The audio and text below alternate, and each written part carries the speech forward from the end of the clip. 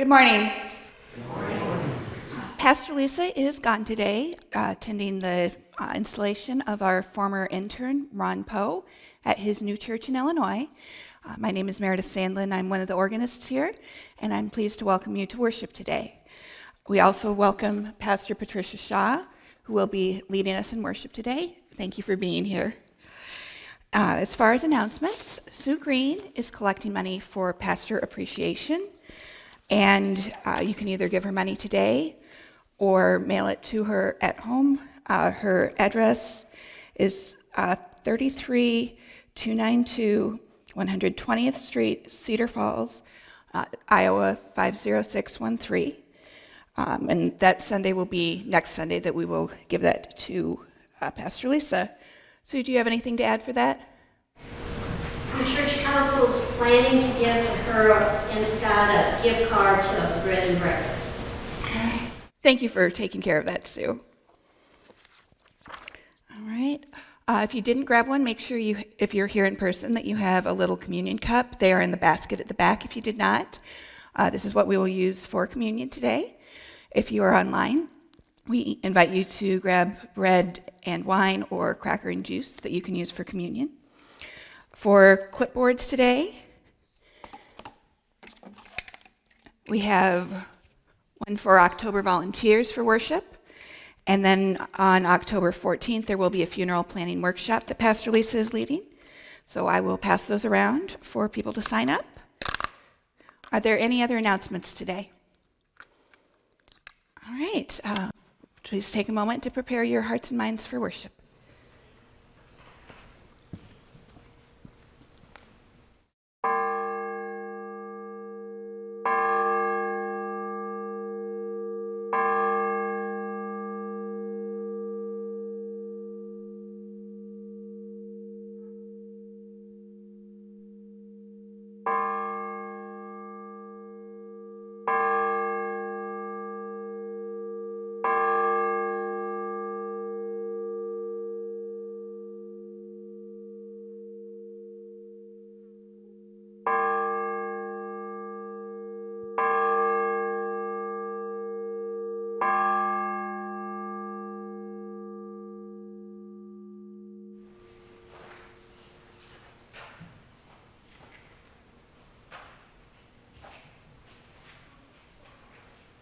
Please stand. We begin with the confession and forgiveness. Let us be honest with ourselves, our God, and with each other, and confess our sins, that we may receive the forgiveness of a loving God. God, we sin by what we think, what we say, and what we do. We continue to pull away from you, even though you love us with an everlasting love. Today in worship, we recognize our failures and our weaknesses. We confess our sins. We confess we do not love our neighbors as ourselves. We come to you now as brothers and sisters in Christ who need your power and forgiveness. In the name of Jesus the Christ, I declare to you the entire forgiveness of all your sins. In the name of the Father, and of the Son, and of the Holy Spirit. Amen. We continue with the hymn. Please be seated.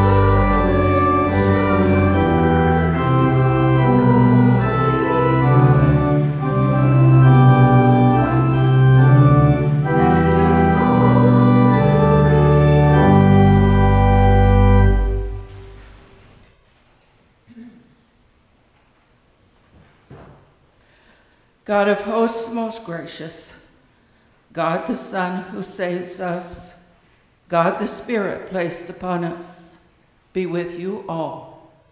And also with you. In peace, let us pray to the Lord.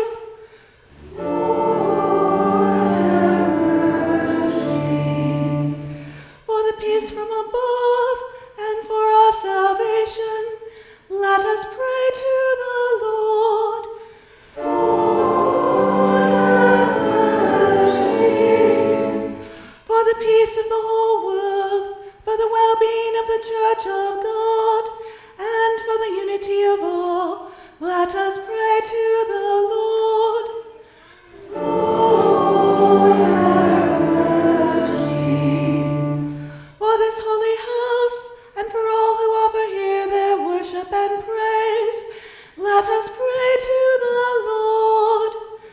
Lord, have mercy. Help, save, comfort, and defend us, gracious Lord. Amen.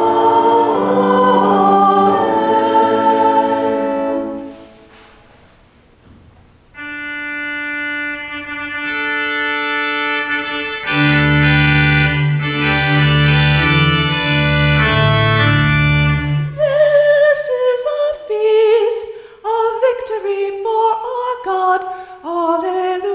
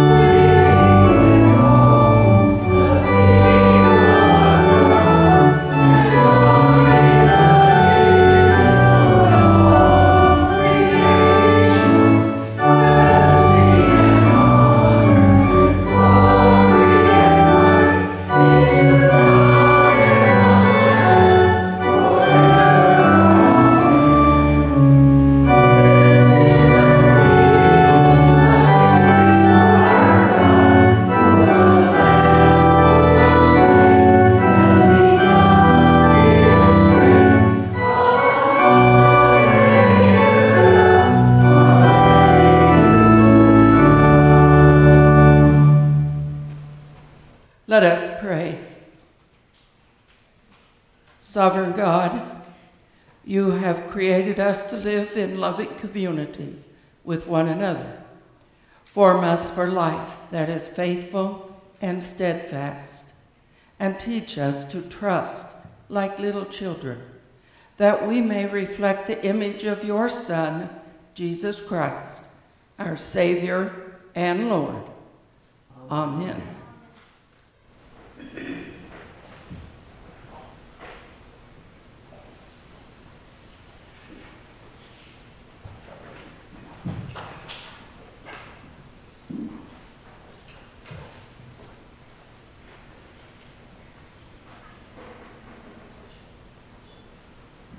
Good morning. First reading this morning is from Job. There was once a man in the land of Uz, whose name was Job. One day, the heavenly beings came to present themselves before the Lord, and Satan also came among them to present himself before the Lord. The Lord said to Satan, "Where have you come from?" Satan answered the Lord, "From going to and fro on the earth, and from walking up and down on it." The Lord said to Satan, "Have you considered my servant Job? There is no one like him on the earth, a blameless and upright man who fears God and turns away from evil. He still persists in his integrity, although you incited me against him. to destroy him for no reason. Then Satan answered the Lord, "Skin for skin. All that people have they will give to save their lives, but stretch out your hand now and touch his bone and his flesh, and he will curse you to your face." The Lord said to Satan, "Very well, he is in your power, only spare his life." So Satan went out from the presence of the Lord and inflicted loathsome sores on Job from the sole of his foot to the crown of his head. Job took a potsherd with which to scrape himself and sat among the ashes. Then his wife said to him, "Do you still persist in your integrity? Curse God and die."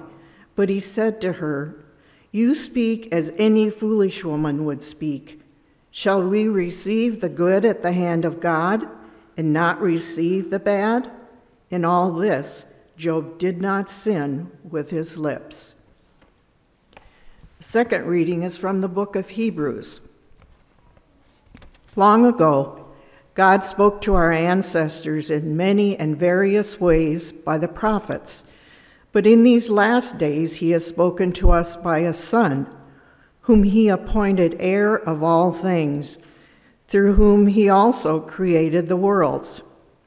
He is the reflection of God's glory and the exact imprint of God's very being, and he sustains all things by his powerful word.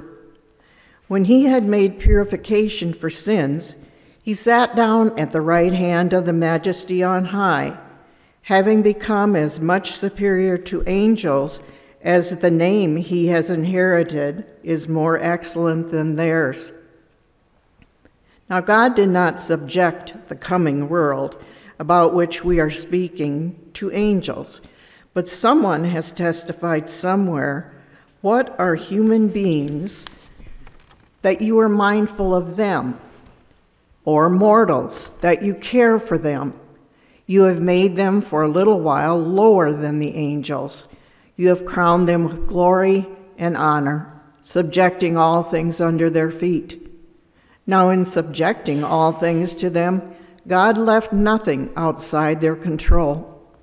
As it is, we do not yet see everything in subjection to them, but we do see Jesus, who for a little while was made lower than the angels, now crowned with glory and honor because of the suffering of death, so that by the grace of God he might taste death for everyone.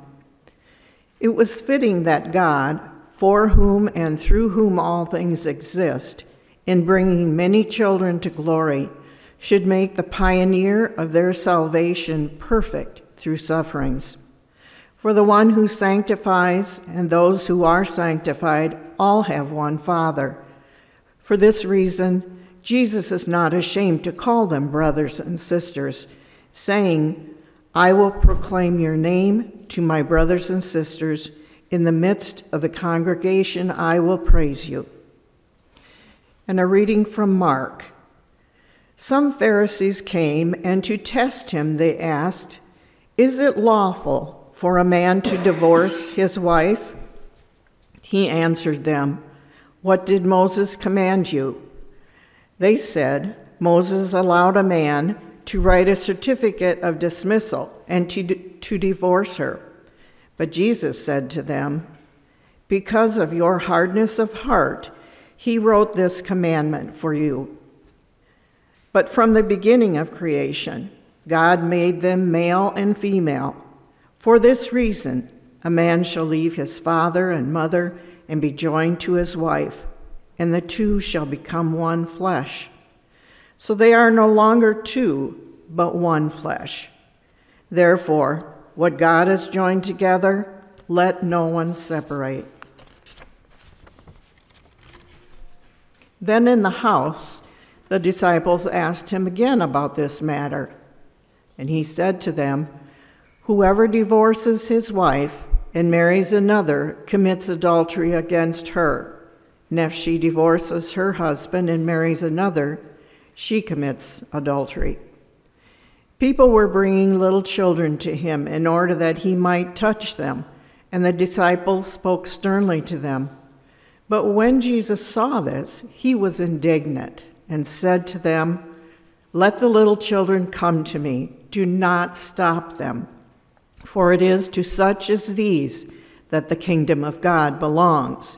Truly, I tell you, whoever does not receive the kingdom of God as a little child will never enter it." And he took them up in his arms, laid his hands on them, and blessed them. Here ends the readings.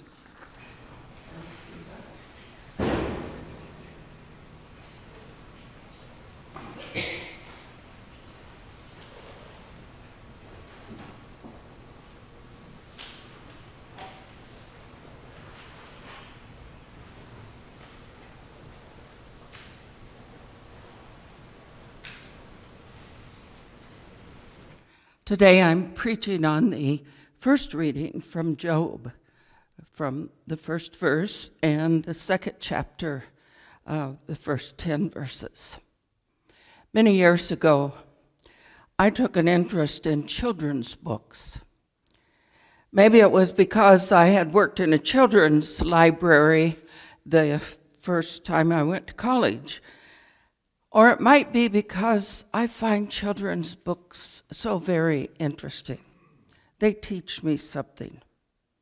But regardless of where this interest came from, one book that I have quoted from many, many times over the years, whether people know what I'm talking about or not, is from the book Alexander and the Terrible, Horrible, No Good, Very Bad Day by Judith Viorst, who wrote that book in 1972.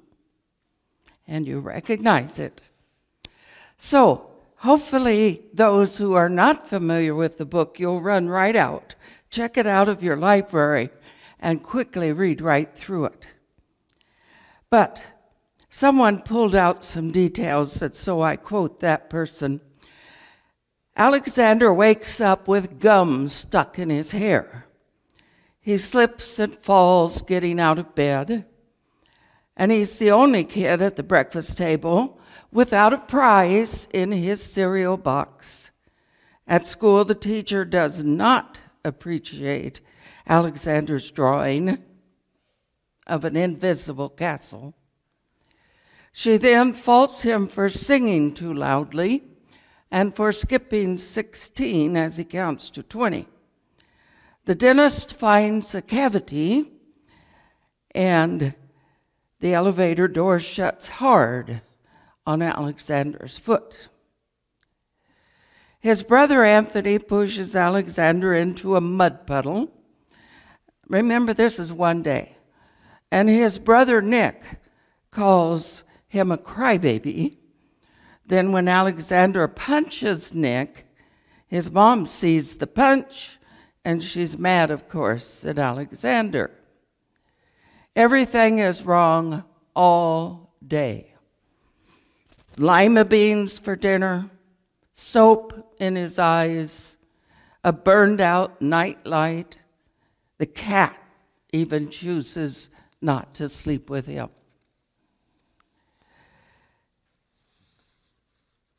I read a sermon by a preacher named Carla Pratt Keyes. And I must admit today, I struggled mightily over preaching on the gospel text and the text from Genesis having to do with divorce, and actually Jesus is talking about marriage. And so I switched over to the Job text, which also follows the theme through the day here about suffering. So after I read that sermon, I am honest in saying that I was highly influenced when I wrote my own sermon today. But over the years, I have thought about Alexander and his no good, very bad day. remembering myself that even in Australia, and I'll come back to that, things can go wrong. I think you just might agree that things have not been good for many of us over these past couple of years, especially a year and a half. What with the pandemic that persists, 700,000 deaths as a result of that in the world, people losing their jobs and paychecks, children having to stay home from school and learn through the computer. Not that they don't like computers and tablets and all of that, but going to school only that way. Climate change is on our minds. What all that means about the extreme weather. Hurricanes on this east coast and southern coast, and fires on the west coast, and a drought here in the Midwest. Many, many ways in which things just haven't looked so good over the last year. Of course, there are also consistent problems that confront us. We hear about them, if not daily, at least several times a week. Gun violence, political disagreements, poverty throughout our country and the world, racism, and all that that means for people who are called to live in community. Perhaps sometimes we too, like Alexander, just have a no good, very bad day. And we too might want to move to Australia like he does. Maybe you're not like me, but when I allow myself to feel like things are closing in on me, as they sometimes seem to do, I simply want an escape, whether it's Australia or something else. Then we come to Job. He too was having a terrible, horrible, very bad day or days. I certainly have never experienced anything like what he experienced. Last night I read through the entire book of Job just to freshen it in my mind. But listen to these verses that we omitted this morning in the first chapter.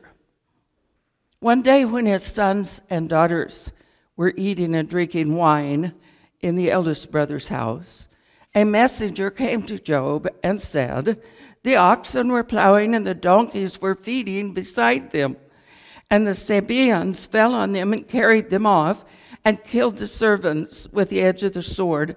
I alone have escaped to tell you." While he was still speaking, another came and said, "The fire of God fell from heaven and burned up the sheep and the servants and consumed them. I alone have escaped to tell you."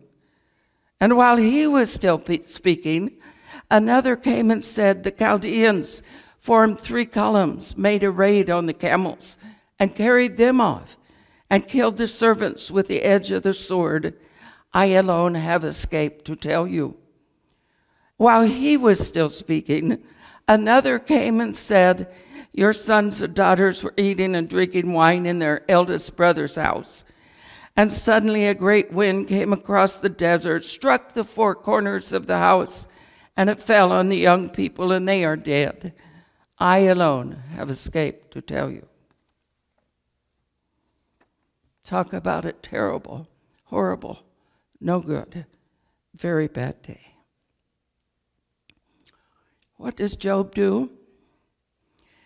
He rose, tore his robe, shaved his head, and fell on the ground and worshipped. He said, "Naked I came from my mother's womb, and naked shall I return there. The Lord gave and the Lord has taken away. Blessed be the name of the Lord. We then learn in all this, Job did not sin or charge God with wrongdoing. And it goes on. We find Job, where we begin today, on a pile of ashes. Suppose you don't know what has already taken place between God and the adversary or accuser. The Bible says Satan, but it might better be translated as the adversary or accuser. What has already transpired is God and the adversary have made a bet. One might certainly question the goodness of God in this story. At the time, however, that this story came about, people believed that if you were good, good things would happen to you. If something bad happened to you, it was certainly because of some sin, either of you or your parents.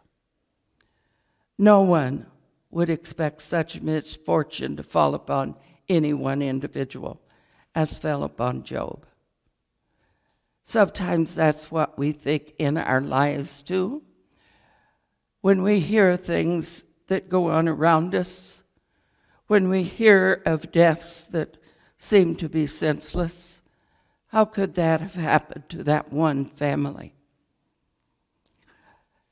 The reader is told that Job is blameless and upright, one who feared God and turned away from evil. His integrity is perfect. He is not questioned in terms of integrity. So how can we possibly explain the treatment that he received? And, if you will, the betrayal from God.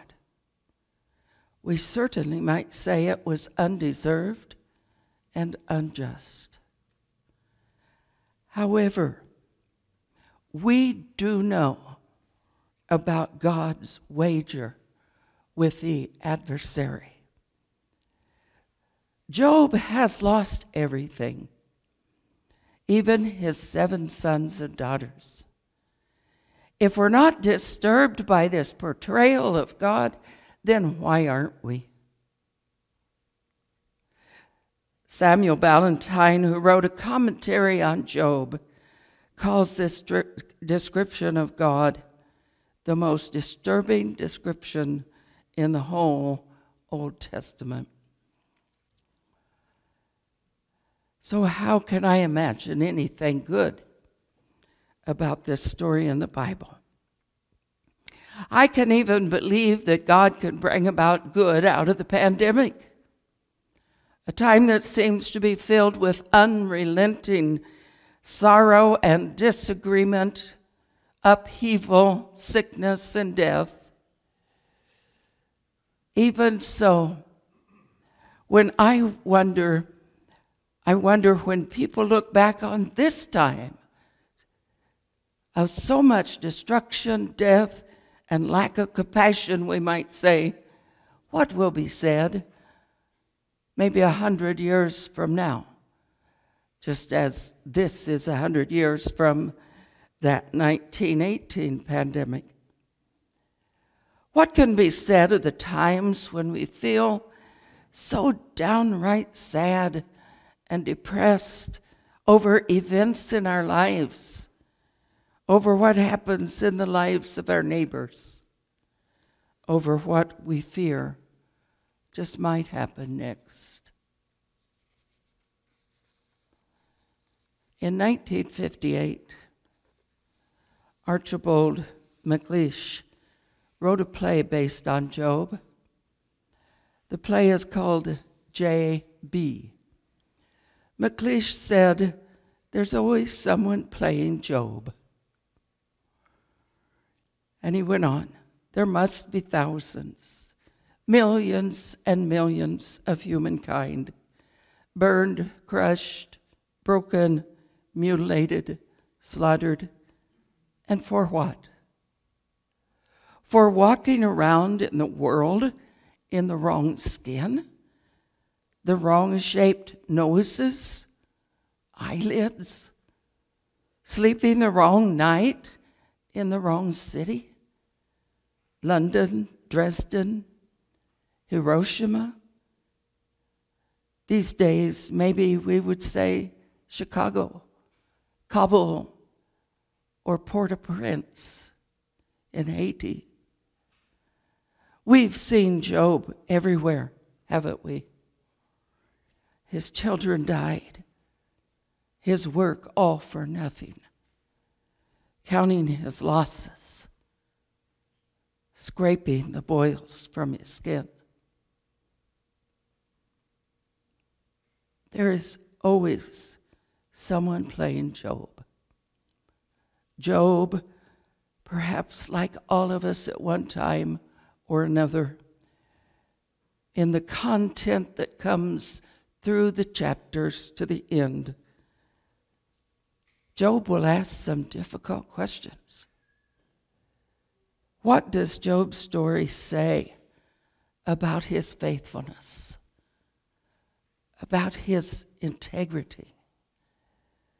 What does it say about God's faithfulness? When we realize at the end of this book in the Bible, God has given him back way more than he had to start with. One of the ideas I used to put in sermons at weddings where I presided was to ask the couple, indeed, I would ask the entire assembly that had gathered, to consider their own stories as a part of the larger story. Our own stories are not the whole story. God offers each and every one of us a much bigger story. And we are in that story too. It is the basis of our faith. Today is World Communion Day. This day began with the determination of people like Job. It started in 1933, around the time that Hitler and Mussolini were proclaiming the Rome-Berlin Acts, and Chiang Kai-shek declared war on Japan. A pastor who was part of establishing this day said this: "We were trying to hold the world together." Worldwide communion symbolized the effect to hold things together in a spiritual sense. It emphasized that we are one in the Spirit and the gospel of Jesus Christ.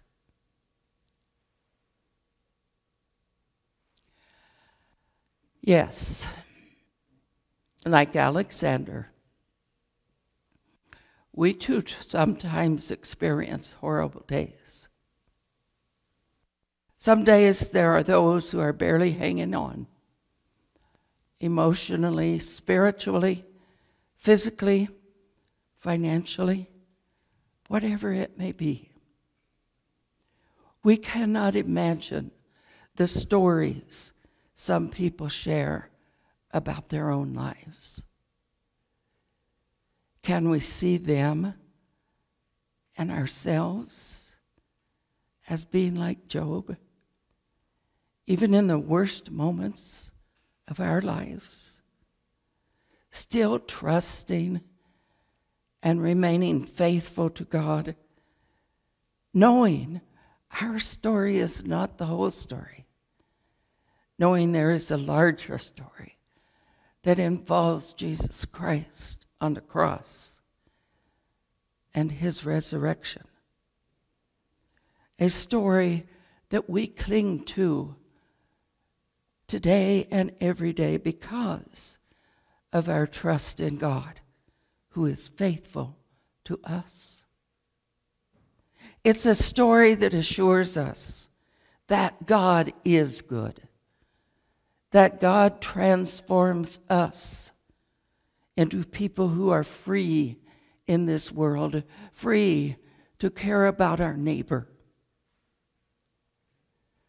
that we are whole, although not yet fully, as God intended for us at the beginning of creation, that we are one in Christ, no matter how much division and lack of unity is before us today.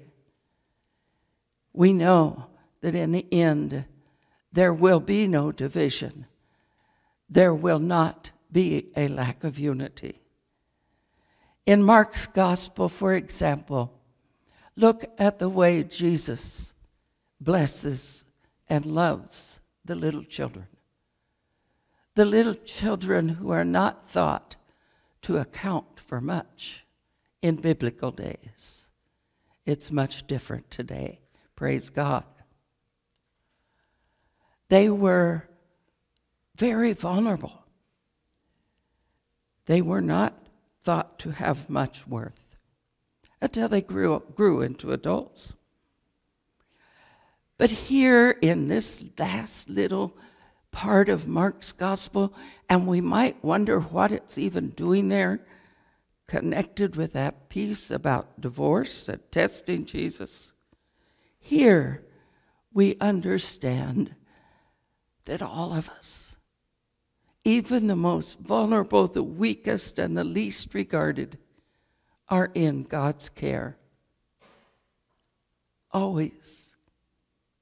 Even on our terrible, horrible, no good, very bad days. My friends, that is good news.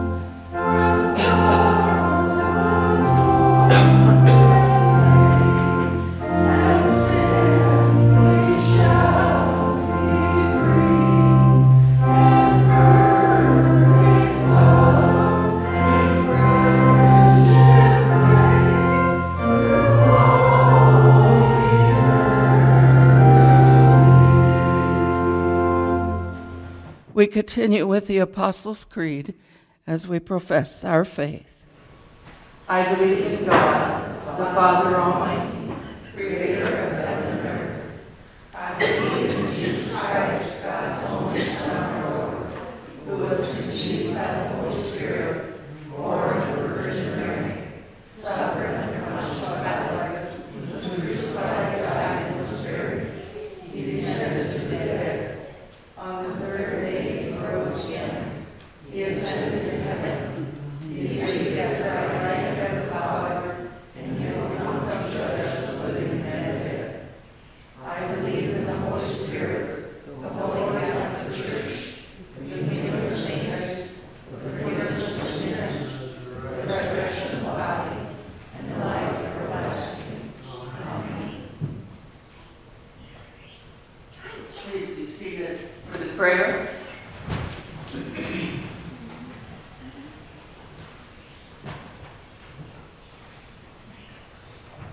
Made children and heirs of God's promise, we pray for the church, the world, and all in need. Holy One, you have raised up faithful leaders throughout history. Empower those discerning a call to ministry and all seminarians, that they continue to be formed for the sake of the gospel. Lord, in your mercy. You have established a diverse and beautiful creation.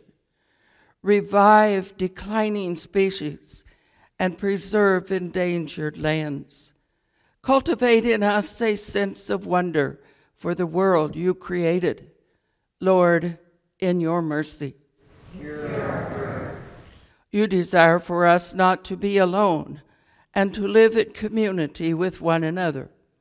Strengthen relationships between nations and peoples, that we celebrate and support one human family.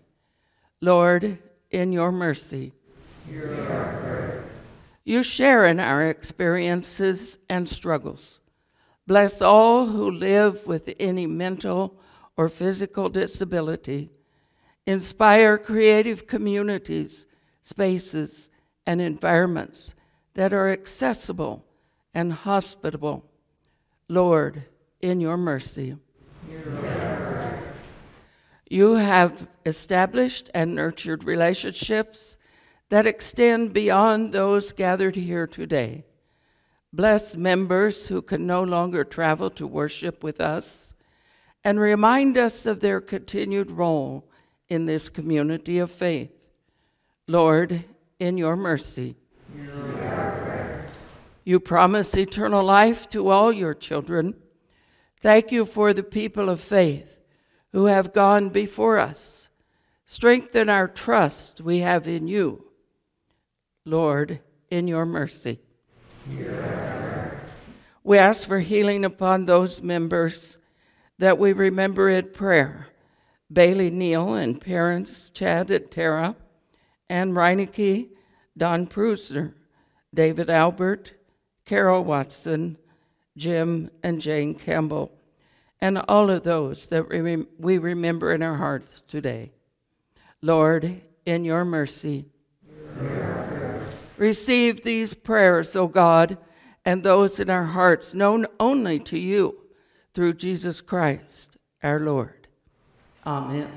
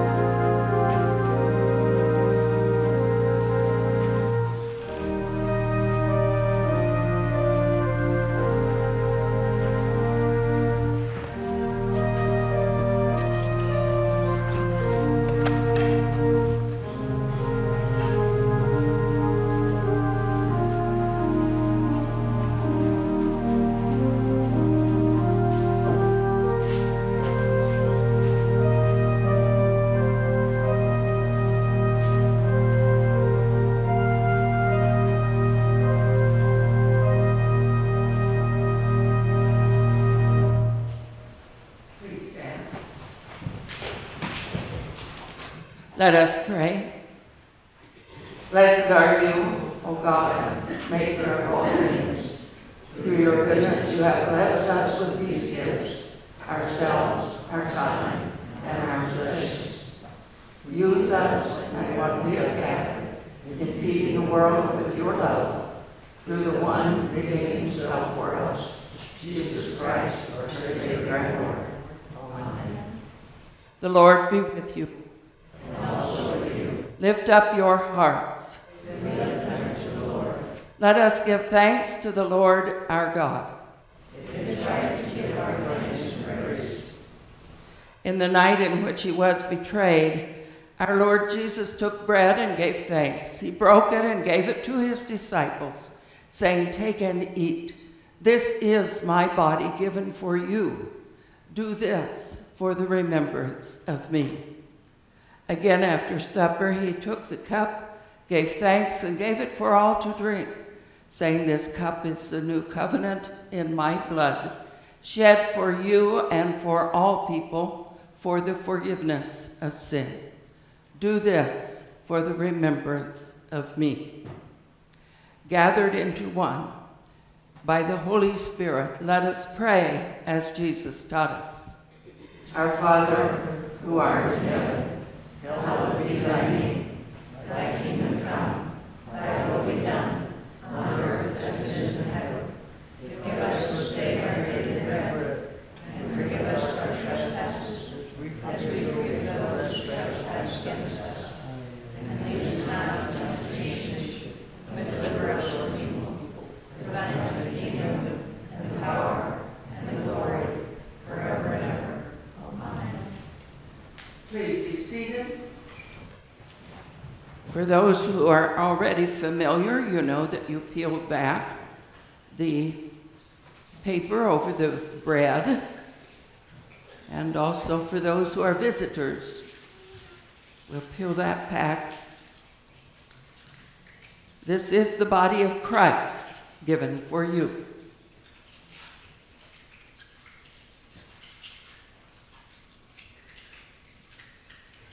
And then you carefully pull back the tab over the wine.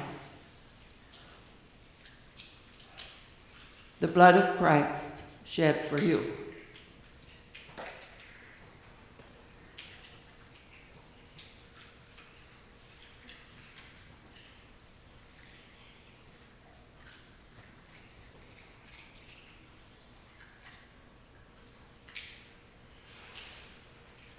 The body and blood of our Lord Jesus Christ strengthen you and keep you in his grace. Amen. Amen.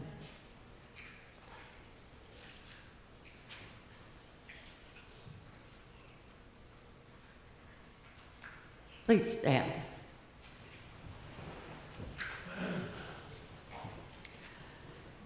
God of abundance, with this bread of life and cup of salvation, you have united us with Christ, making us one with all your people. Now send us forth in the power of your Spirit, that we may proclaim your redeeming love to the world and continue forever in the risen life of Jesus Christ our Lord. Amen. The Lord bless you and keep you. The Lord make his face shine upon you and be gracious to you. The Lord look upon you with favor and give you peace. Amen.